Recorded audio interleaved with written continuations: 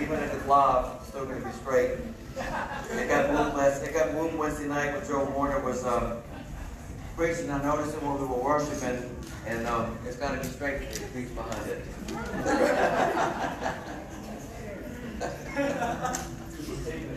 Hallelujah, praise God. I just want to say, we're calling this a soft open these last couple of weeks. We've kind of streamlined our worship service just a little bit, and I know some of you out there might be glad that the worship service is not lasting as long as it normally does. I want it to be as long as we've always done it, and it will be. But I just want to say thank you to the mothers and the fathers who are bringing their children in here, and I know it's not the best circumstance, but I appreciate y'all plowing through with that, and we're hoping by the first week when we meet in June that we'll be able to resume everything downstairs with children's church, nursery, and 3, 4s, and 5s and all. So we'll be making some announcements about that. But I just wanted to tell the parents, thank y'all for being faithful and still coming even with your children. And if you think about the church and the early church, they never had children's church, and they just gathered together, and if they had kids or whoever it was, they all came together and met in one place. So really, this is probably a resemblance of what the early church looked like, probably in the book of Acts. But I want to read something here. My son Lee sent me this, and I hadn't seen this. I'm surprised I missed it. But the president made an announcement this past Friday, and I just want to read some. I pulled up the news article from it. I just want to read some of the excerpts from this. Some of you may have already seen this or heard this, but I thought it was appropriate for me to read this. And it says, President Donald Trump on Friday commanded America's governors to immediately reopen churches and other places of worship shuttered by the coronavirus pandemic, threatening to override the state leaders if they refuse to follow his directive. Speaking at a previously unannounced news briefing at the White House, the president revealed that officials at the Centers for Disease Control and Prevention were issuing guidance for communities of faith and declared houses of worship, churches, synagogues, and mosques to be essential places that provide essential services.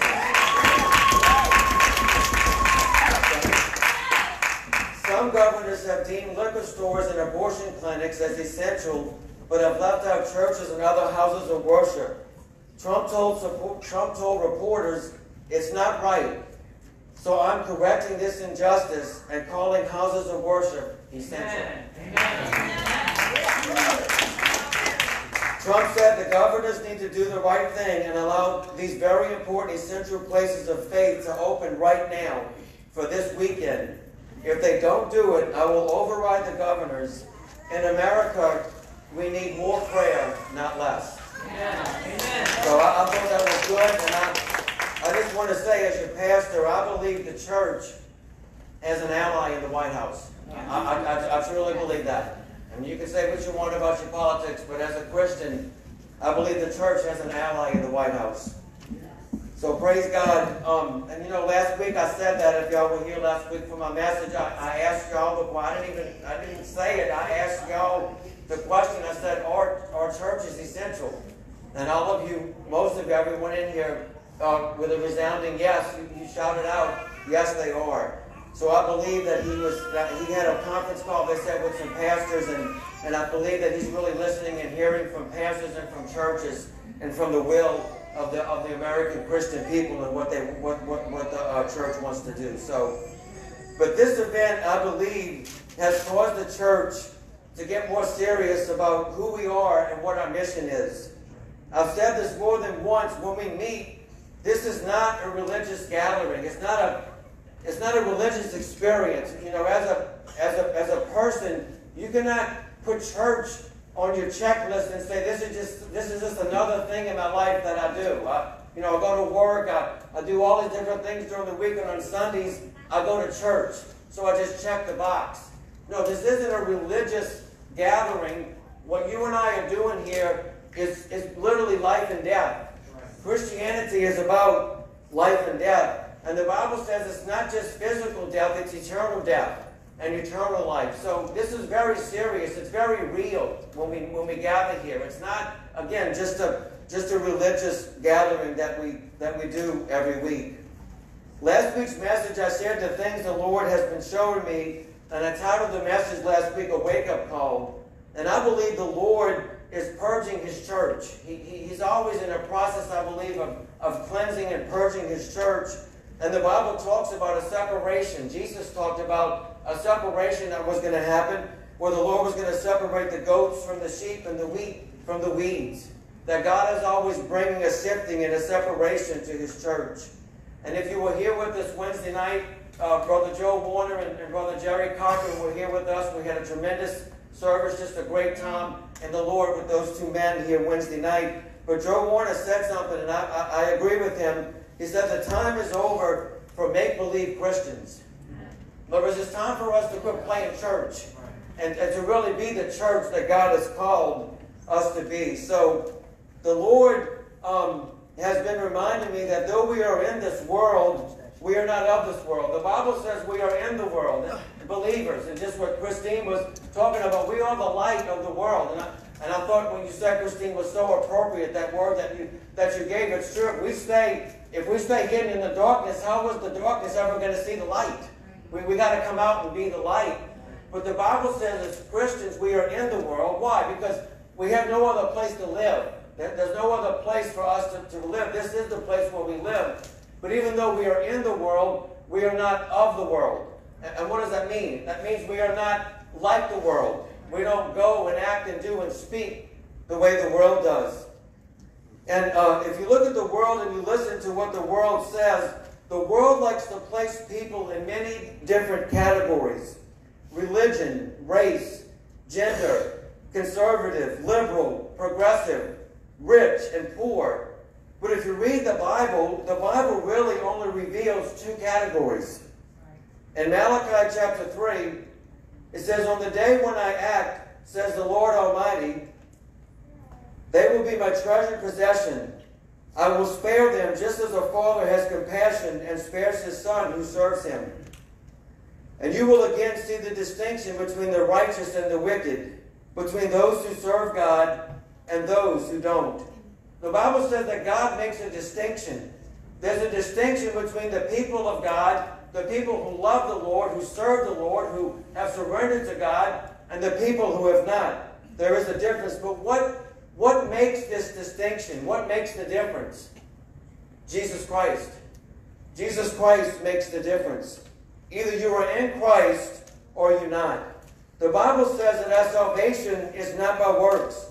In other words, it has nothing to do with man. God made our salvation in such a way that man could not play a part. It's 100% by grace, the Bible says, that you are saved through faith. The other thing that this pandemic has exposed is the instability of the world systems in which we live. Institutions that once seemed stable became weak. The stock market in a matter of days lost trillions of dollars. The oil market sank. Governments and world economies closed. Jobs that once seemed prosperous and secure were gone in an instant. Just in an instant, all of those things that the world places their confidence in and places their trust in an instant, in a moment's time, all of those things were removed. But the Bible tells us that there is a place that cannot be moved. It's called the kingdom of God. And that's my message today, is an unshakable kingdom. An unshakable kingdom.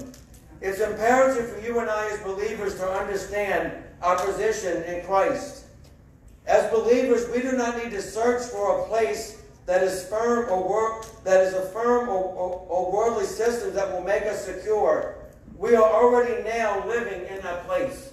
We need to understand our position and our place as believers. It's imperative for you and I to understand this.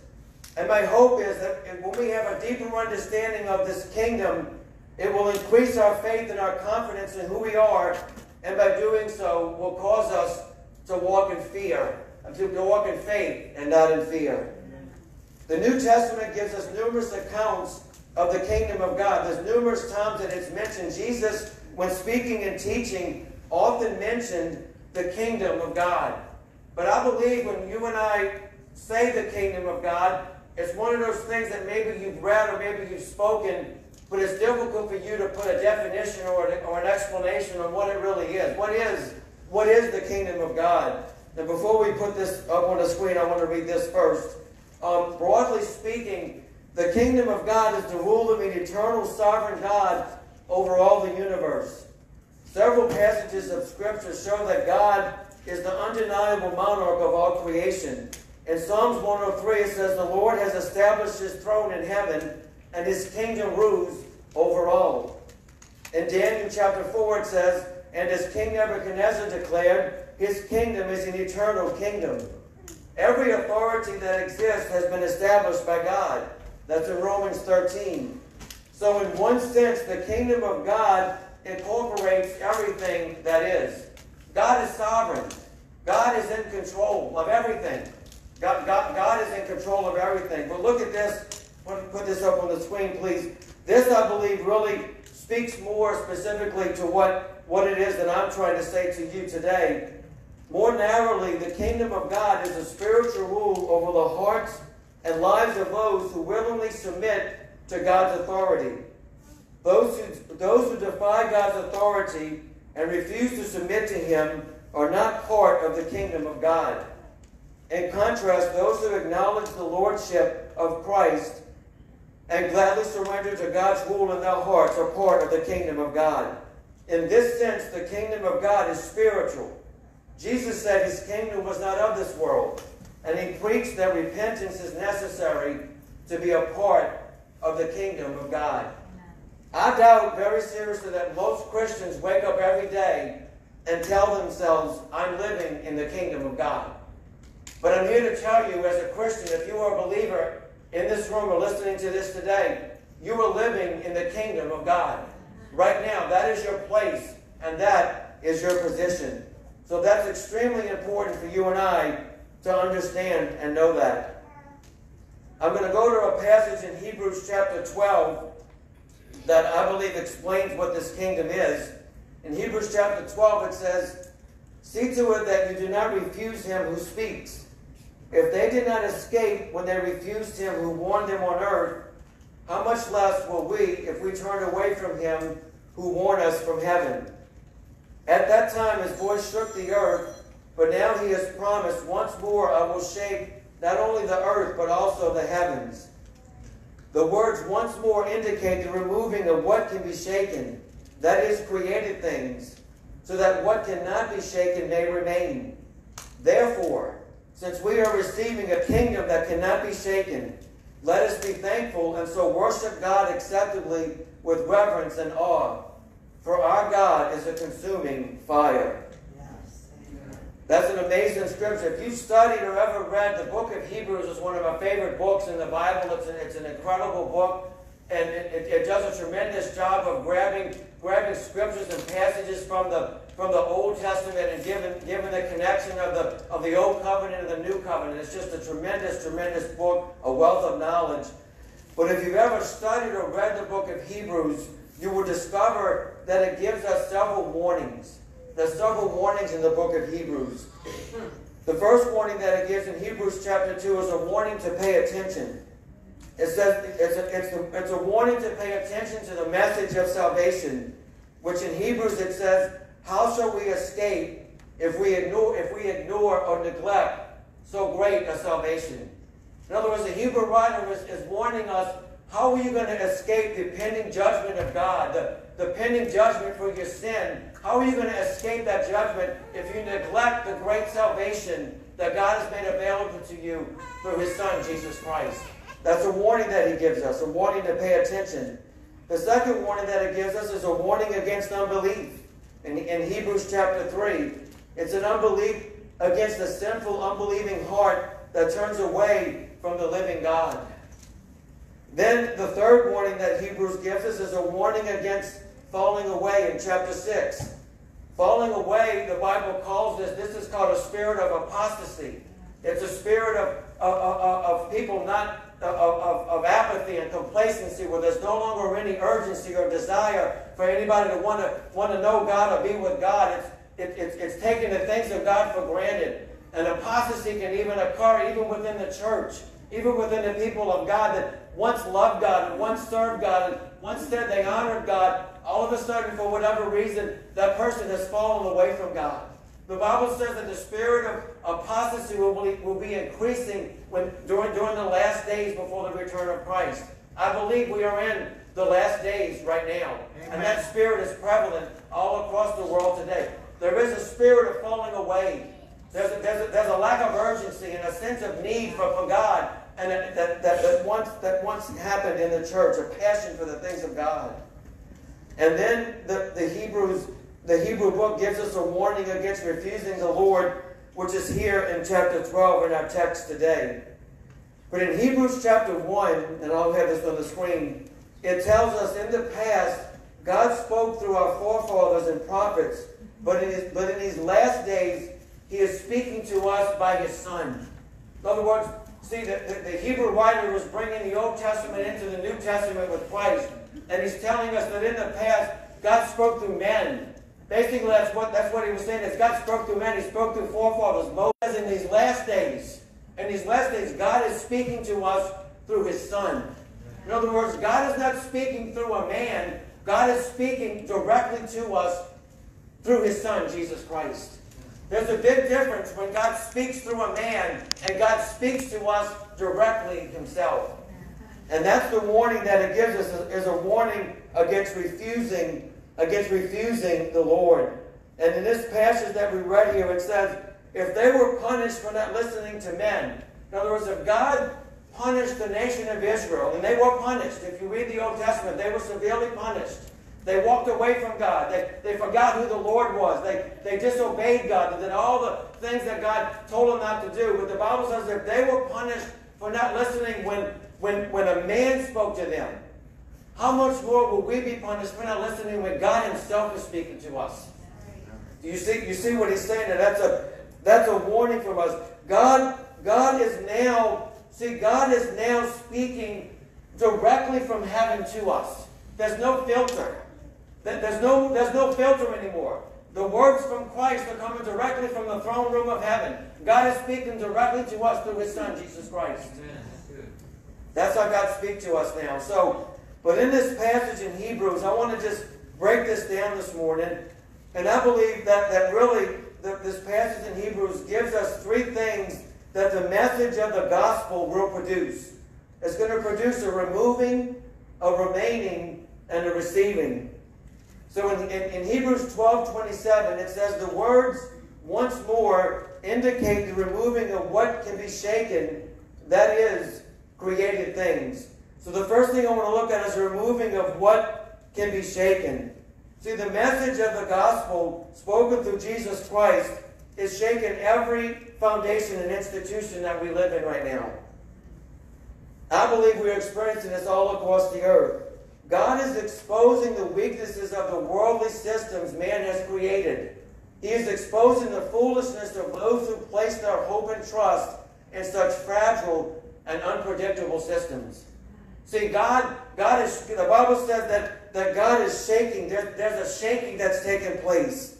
But see, remember when this book of Hebrews is written to the church, it's written to the believers. See, in the world without Christ, they will not and cannot understand what the Hebrew writer is saying. But we have the Holy Spirit living inside of us. We have the voice of truth revealing to us what the Word of God says. And God is in the process of removing and shaking things.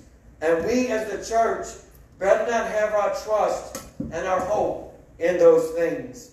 So what is God shaking right now? What is God removing? Well, God's shaking the governments and the powers of men. See, men have placed their hope and their confidence in militaries and wealth and institutions and all of these things that they have built, that they have made. That's what they are putting their confidence in. But God is shaking those things. And they will be removed. None will be left standing. All the things that man has created, the Bible says there is a shaking. There is a shaking that's taking place. And there is a day that's coming when those things will no longer, those things will no longer be standing. God is also shaking financial institutions, the banking systems, investments, treasury, bonds, stocks. All the created money systems will be removed. So I'm just here to tell you, remember, God is speaking to the church. And God is speaking to Christians. And we have to be careful that we don't side with the world and place our hope and our trust in the same things that the world places their hope in. I'm not saying it's wrong to invest. I'm not saying it's wrong to save money. I'm not saying it's wrong to do all of those things. But your confidence, your hope can never be in those things. Amen. You can never say that my life is dependent on what my 401k does. Or my life is dependent on what the stock market does every day. That's not your hope. That's not your trust. If all of those things were removed in an instant, we would still be living in the kingdom of God. Amen. See, but there's a shaking taking place. So it's a warning that God has given us for the church. Don't place your hope in those things that the Bible says God's shaking those things. Why? Because those things will be removed. There's a time coming when those things will be removed. So, again, I'm not saying it's wrong to invest. I believe God rewards investment. God rewards prudence and diligence and wisdom and money. But you can't live for your money. You can't live for with your confidence placed in banks and systems and savings accounts and all of those things. That's not your trust. Those things can be gone in an instant. Those are man things. The wealth of the world and the monies of the world are manly things. That's not God. So that's not our trust. And then God is shaking religious institutions and traditions. The studies that I did, and several different studies I did on this passage of Hebrews, indicates when it's talking about this shaking that was taking place, was pointing to the removal of the civil and ecclesiastical state of the Jewish nation. The old order and traditions of religion is being shaken and removed. In other words, God is doing the shaking of the old order things, and He's setting up a new kingdom. He's putting in place a new kingdom. But there's a removing of things that can be shaken. The believer, we cannot be moved by the shakings of the world. In other words, I can't be on edge. That's why I said this, and I've been saying this throughout this whole pandemic. And Christine had a word for us the last service that we met, the last time we met before the churches were closed down for the pandemic. Christine had a word from the Lord that we were experiencing what she called Braxton Hicks. And I'm not a woman, but I understand that Braxton Hicks is the pre-birth pains to the birth pains. In other words, it's like God's preparing the woman for birth, like what's about to come. And it was an appropriate word that she gave, that God is preparing His church. That in other words, God, there's a little bit of shaking, but we're still standing. Yes. So you can't be moved by the things of the world. And what she said was appropriate. There's going to be greater shakings that's going to come. If we remain longer and the Lord tarries, there's going to be even greater shakings. Are you going to stand? God's shaking all of these things, and God's sifting. God's always sifting. God's always purging. Why? He wants to know who are truly His. Where's the remnant? Where's the ones that truly say, God, I'm with you. I love you. I serve you. You're all I need. That's what God is doing. Then look what He says in verse 27. The words once more indicate the removing of what can be shaken, that is, created things, so that what cannot be shaken may remain. So the next thing is the remaining of what cannot be shaken. See, what cannot be shaken? This is what we need to listen to as Christians. All created things will be removed, but the gospel system was not instituted by man. See, God set up the gospel in such a way, man's hands had nothing to do with it. Man had no part of the gospel. And all you have to do is go back to the New Testament and read the Gospels. And I've said this to this church before, and it's important for you to understand this. The birth of Christ was a virgin birth, right? Why was that so significant?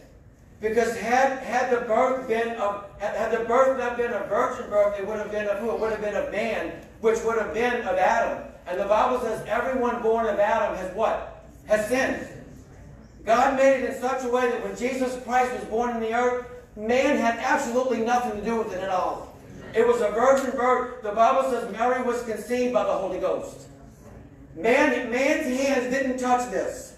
Man had nothing to do with it. So the gospel, the message of the gospel, the salvation of lost people, the salvation of the sinner, the mercy and grace that God has ushered in when Jesus Christ stepped foot on the earth, that gospel is not a created thing. It's a thing that is only by God. See, it was designed in such a way that man could not bring it or destroy it. It is the only thing that cannot be shaken. Do you understand that?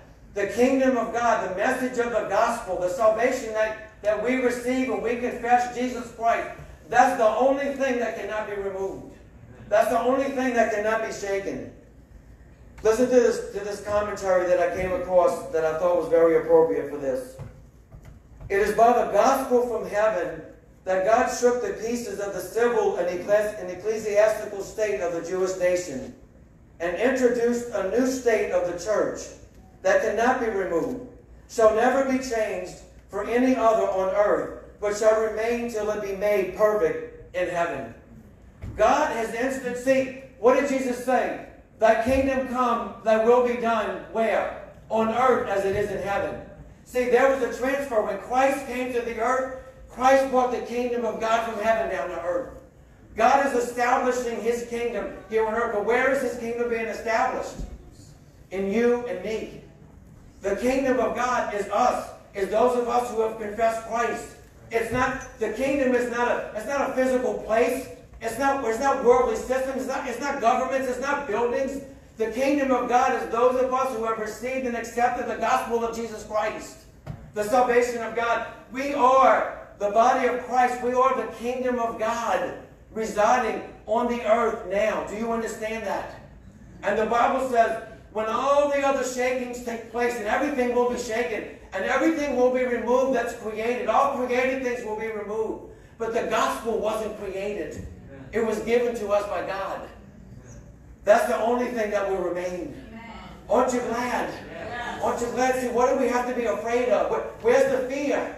The church should not be walking in fear. We should be walking in boldness and faith that this is what God has given us. This is what the Word of God says. See, this kingdom can never be shaken or removed. This is the kingdom we live in if we are in Christ. Remember what Jesus told Nicodemus. Remember the religious leader that came to Jesus in John chapter 3. Jesus said, no one can see the kingdom of God unless he is born again. In other words, Jesus was giving Nicodemus the way to get Nicodemus wanted to be part of this kingdom. God, what do I do? You need to be born again. Well, born again, see, that's one of those phrases everybody freaks out with in the world, like, oh my gosh, born again. What you talking about? Well, if you look at the definition and understanding of what it means to be baptized and what it means to be saved, that is the born again experience. When you are water baptized, you die. That's a symbol of death.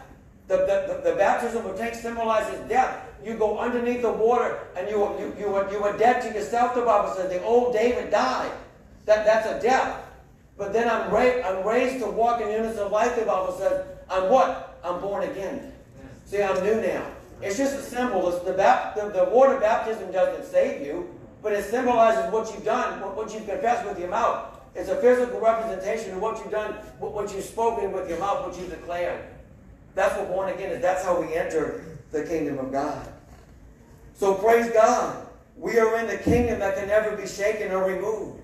Rejoice again, I said. Rejoice, the Bible says. We should be excited. See, you should wake up every day and remind yourself, guess what? I'm living in the kingdom of God. Amen. See, but it's difficult for you to get that because the kingdom is not a physical place. It's not a city. Like I drive from Covington and I'm going to go to Baton Rouge, and all of a sudden when I'm in Baton Rouge, I'm in the kingdom of God. No, it doesn't work that way. I'm in the kingdom of God now. Amen. That's your position. That's your place. Do you understand this? This is why it's so important for us to read the Bible. Read the Bible. That's how you build your faith. You read the Bible. The Bible reinforces your faith. All of these things that I believe in, they're real. They really matter. They have real meaning to me. You're living in a kingdom, the Bible says. And Hebrews tells us everything else will be shaken. All the created things in the world, they will be shaken, and then they will be removed. But one thing remains, the church. God's people. Your salvation. But see, that takes faith. That takes faith. Like you go tell that to somebody who's not a Christian, they might just punch you right into the face. You must have some kind of nutcase. Yeah, I'm a nutcase. I believe what the Bible says. That's right. I'm born again. I'm living in God's kingdom. I've received the truth. I'm living in it. Jesus said, I am the way, the truth, and the light. I received the truth of this. I understand the truth of what this world's all about. I'm not the nut, you're the nut. I believe the truth. That's what the Bible says. Then in Hebrews chapter 12, verses 28 and 29, it says, therefore, since we are receiving a kingdom that cannot be shaken, let us be thankful and so worship God acceptably with reverence and awe. For our God is a consuming fire. The next thing we need to see is we're receiving a kingdom that cannot be shaken. And in verse 28 there, it says, therefore. So always look in Scripture to see what the therefores are there for. Y'all do know that. That's one of the tricks to study. It really is. When you read Scripture, when you see a therefore, find out what it's there for. And when you see what it's there for, go back and find out what it's there for. It makes sense to you. That's a lot of therefores. But obviously, what is the Hebrew writer saying? It is therefore. Therefore what? Since all of these things that are going to be shaken, all of these things these created things, all these things are going to be removed. But what's going to remain? Christianity, the gospel, the church, the salvation, the Bible says. Since we are receiving a kingdom that cannot be shaken, what should our response be? Well, we should be thankful. You should be thankful. Even when things in your life ain't going right, you should thank God. Because there's nothing that can happen in your life that can take away what God has given you. Even death. God is set up in such a way that even when we die, the kingdom still remains. Why? Because it's not physical, it's spiritual. See, it's a spiritual kingdom. So even if they take our bodies, even if this physical body will die, we're all going to die. People are afraid of dying. We're going to die. I know it sounds morbid to say that, but people die. We die, but in Christ, the Bible says we live. Even though we die, we live. Amen. Aren't you glad? We should be so excited. The church should be so excited. What do you have to be depressed about? What are you downtrodden about? What are you afraid of? What is it? What can come against us, the Bible says? Nothing. Not even death itself, the Bible says. And then what does it say? Our response should be worship. Worship God in all the Hebrew says, with pure hearts and devotion. We need to just come before God with pure devotion and just worship God for who He is. And thank God for what He's done for us. See, we're talking about the kingdom of God and everything that God has done. And isn't it great? Yeah. It is. But guess what? You don't deserve it. And neither do I. Do you understand? That's what grace is. It is for by grace. It is for by grace you were saved through faith, and that not of yourselves. Grace is something that you get that you don't deserve. We look, see, that's why when people spit in the face of the cross and say, well, I don't want Jesus, I don't want this God stuff, I don't want this Bible stuff. Don't you understand that God has given you something you didn't deserve? And you're going to tell Him, no, thank you? So all these things that we're celebrating here, we have to remind ourselves of this. We don't deserve them. But God, in His mercy and His grace, He lavished them. The Bible says He lavished these things upon us. Why? Because He loved us. The Bible says He loved us. And then in Hebrews there, it says we need to just offer God our complete surrender. Like, God, what can I give? I can't earn my salvation. I can't buy my salvation. But God, what can I do? I can offer myself as a living sacrifice. I can offer myself as a vessel. I can surrender myself to God and say, God, here I am. I'm yours. Look at this last thing I want to read here that I believe explains this last couple of verses here in Hebrews. It says that as if the writer to the Hebrews said, there is a choice before you. Remain unshakably true to God, and in the day when the universe is shaken into destruction, your relationship with God will stand safe and secure. Be false to God, and that very God who might have been your salvation will be to you a consuming fire of destruction. It is a grim thought, but in it there is the eternal truth, which there is no altering, that if a man is true to God, he gains everything, and if he is untrue to God, he loses everything. In time and in eternity, nothing matters save only loyalty to God. See, God is a consuming fire. God is a God of grace and mercy, but the Bible also tells us that God is just. And when you say that God is just, God cannot leave sin unpunished. Sin will be punished. But the Bible says that God has made a way for us to be exempt, to be removed from the punishment. It's called the blood of Christ. It's called the cross. It's called the salvation of Jesus Christ. That's what God has done for us. So we who are in Christ are living in an unshakable kingdom. Let the church be glad and rejoice. Praise God, we cannot be shaken or removed. We too with Christ remain forever. Aren't you excited? That should get us excited. See, we live in this world. We can't help it. We are around the unbeliever. We are around the depressed. We are around the negative. We are around the pessimism and all the fears and all the things in the world. We are surrounded by that. But if we would just shut that down for just a moment, just close it off for just a second and go and open up what the Bible says. What does God say? I'm living in a kingdom that man's hands didn't touch. That man had nothing to do with it. So when all the created things are removed, the kingdom I'm living in is going to stand forever. Amen. Amen. Isn't that awesome? You can stand to your feet, please.